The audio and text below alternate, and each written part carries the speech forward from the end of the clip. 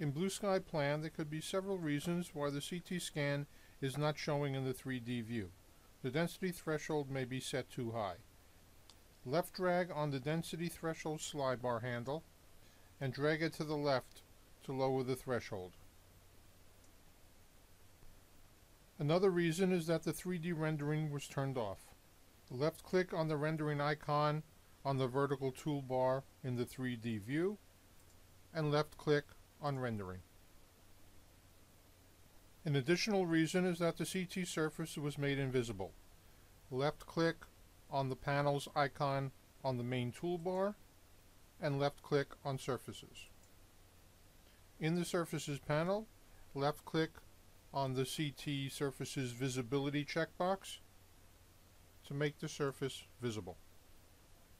In a more advanced situation, a volume rendering setting may need to be adjusted.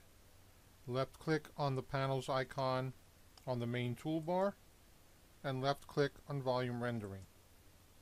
In the volume rendering panel, left drag on the near or far plane slide bar handles as necessary in order to show the image.